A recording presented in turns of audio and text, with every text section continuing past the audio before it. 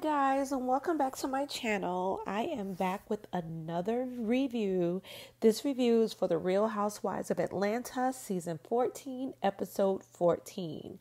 So if you haven't already, please hit the subscribe button and the notification bell so that you can know each and every time that I upload a new video.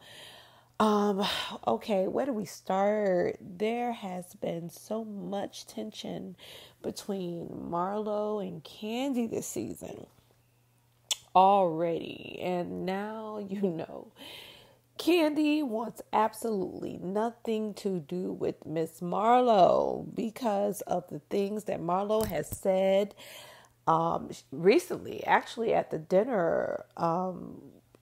And it was completely just like from the left when Marlo started going in on Candy's mom, her relationship with her mom, and how Candy takes care of her husband Todd.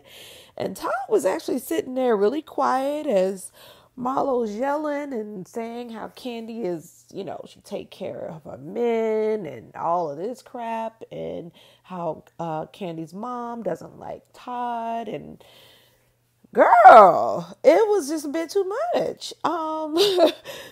I just thought it was truly disrespectful and very distasteful for, Miss Debutante to be doing that. But we all know Marlo likes to hit low. I just thought it was a bit too deep where she was going with Candy for, what was going on, because I truly cannot remember anything with, Marlo and Candy getting into it, or what, for Candy to say anything. Marlo opened up to her about the boys and the whole situation. I truly just don't know what Marlo wants Candy to do. The moment that Candy does not come to her, her rescue or be that as it may, Marlo just starts hitting low, and she's like, you need to be a better friend. You need to be a friend. You need to be a friend. Girl, be one first. Literally. You just can't just start going off on people. But okay, before I run off on a tangent about Miss Marlo and Candy, let me drop down below and tell me what you think about that situation, because I just think, Marlo does hit very low. I'm not saying Candy's perfect. But Marlo does hit very low, and then later on comes back and she tells everyone how much she loves them and she loves everyone. And, but, some words are like toothpaste. You can't put it back into the tube. So, she needs to pull back a little bit on, how she goes after the mom and the husband. Todd did step in and say a little something about, wait a minute now, because you had to pay your way on the show. I don't know what that means, but I am curious to know what is behind that statement. I know that she was, with the crew, years ago when they filmed there in Africa. And I know that's where Candy and Todd met. But I'm just trying to figure out, because I know Marlo was there with Nene or whatever. But I'm just trying to figure out what's going on, because that's what's the tea on that? That is the one too. That is the one too. But okay, before we, get, like I said, before we get a little bit too deep into that situation, I would like to, transition a little bit over to the whole Drew and Ralph, Drew Sidora and Ralph, sorry, I'm just mixing their names up, situation with the book, and how, Ralph wanted Drew to write the foreword, even though she does not know what the book contains in its entirety. She know that it has something to do with, being a stepfather and, that whole transition piece. But you want me to write a foreword, and I don't know what you could be saying all kinds of things in there about me. So I don't know. I would have to come back to that and let me sleep on that a little bit, baby. But I know that his book was, it's about co-parenting and what it's like to be a stepfather to a child that is not biologically yours. I do understand that, it was initially the point that Ralph would be adopting Josiah, to be legally his.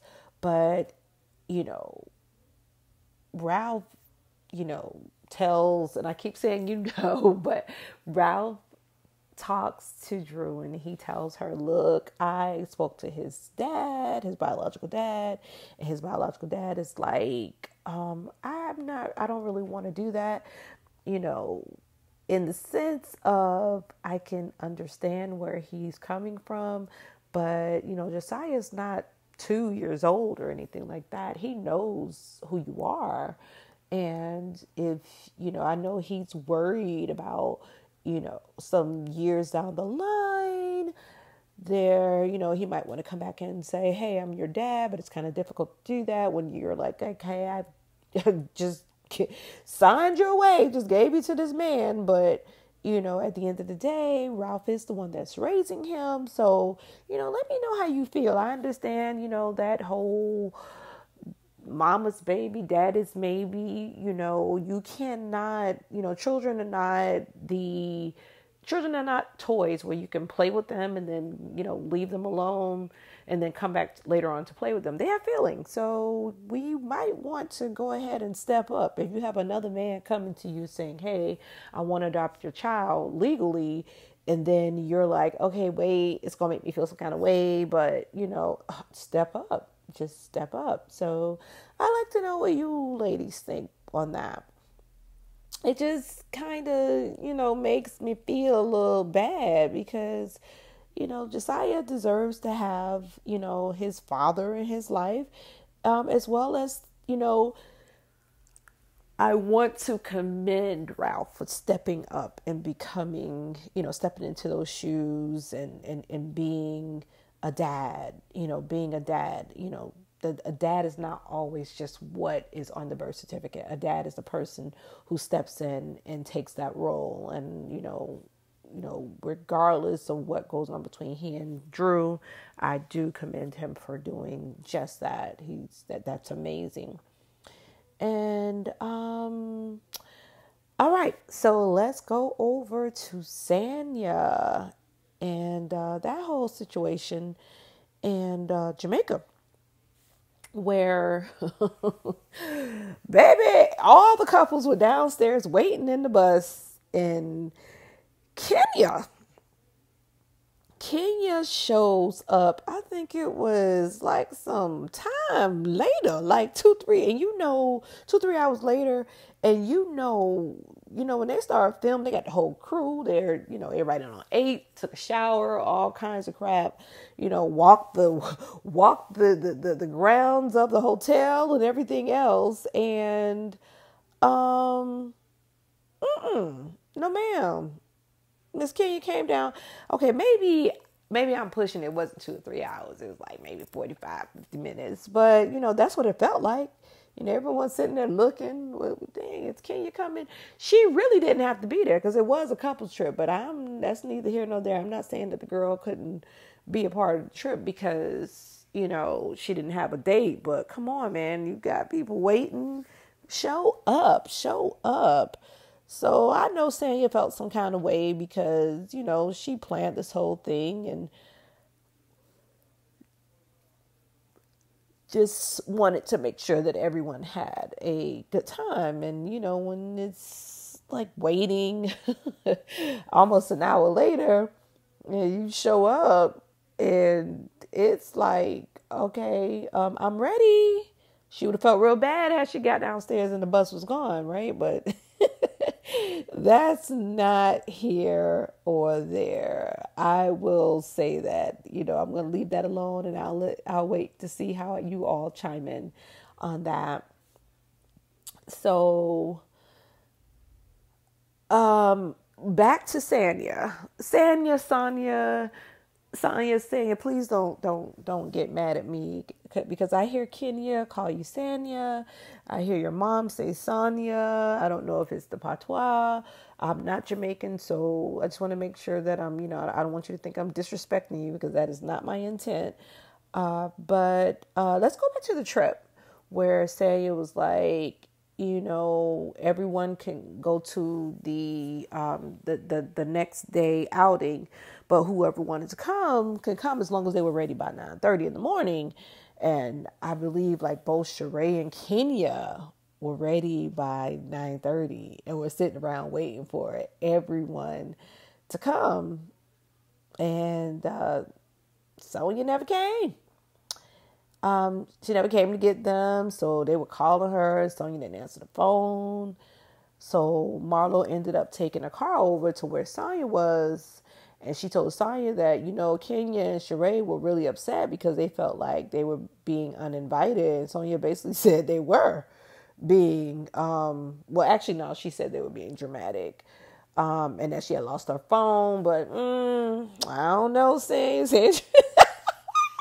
She said it was a miscommunication, but girl, I think she was just trying to, stick it back to him. Let's not play. Let's not play. Let's not play. So at the dinner that night, it was addressed, and Sheree and Kenya did end up confronting Sonya, and they was letting her know how they felt about being uninvited, and they were upset that she never called them once to make sure they were even good. And it was just, like Sonya said, it was a miscommunication. They were going back and forth. And that's when that's when Sonya's husband stood up and was like, okay, first of all, don't don't talk to my wife like that. He was like, first of all, calm down. Don't talk to my wife that way. I understand how you feel, but you're going to need to bring it back just a little bit. So, it's crazy. I don't know how I feel about that when, the husband stepping into the women's thing, but, that is his lady. So it's like, okay, I'm not trying to be disrespectful, but y'all not going to talk to my wife like that.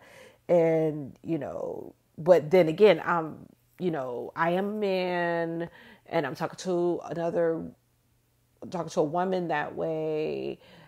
I should kind of back up a little bit, but then I guess he didn't feel that way. So, I don't know. It's kind of a tricky situation because, even if it's someone going at my husband, and it's a man, I may have to step in if he not talking fast enough. So I don't know if y'all saw that little TikTok. It's like, where the husband is at the door and he's talking, and then the wife steps in and say, anybody want to fight? Talk to me, whatever. Okay, maybe I'm like going whatever, but you guys get it. Okay, I'm just going to, I'm going to stop it there. And don't forget to like, subscribe, and put down, your thoughts on this episode. This is one of my first, so y'all give me some grace. And talk to your girl. See you soon. Bye.